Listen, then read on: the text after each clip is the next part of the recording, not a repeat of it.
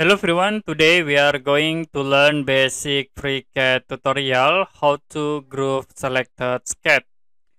For example, I will create new drawing, change into part design, click create body, create sketch, I will choose top plan. For base solid object, I will draw rectangle and use pad tools to convert into 3D. You can increase the length and click OK to apply. The second, I will create sketch. Okay, I will click on this top face, click create sketch, and for the first sketch, I will draw rectangle. Close. Now I will select this top face, create sketch again. For the second sketch, I will draw circle. Click close.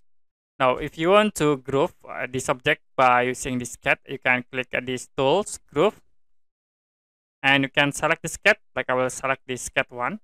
So this is the rectangle. Click OK. And then we need to set for the axis.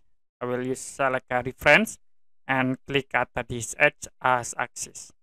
So it will be automatically group the solid object with the rectangle sketch. If you're done, click OK. You also can go to model tabs and then click sketch. Like I will click this sketch 2. Click group tools. And then I will set for the axis in this edge. It will be group. And then click OK again to apply. Okay, that's it for basic FreeCAD tutorial how to group selected sketch. If you have any question about tutorial, you can comment below this video.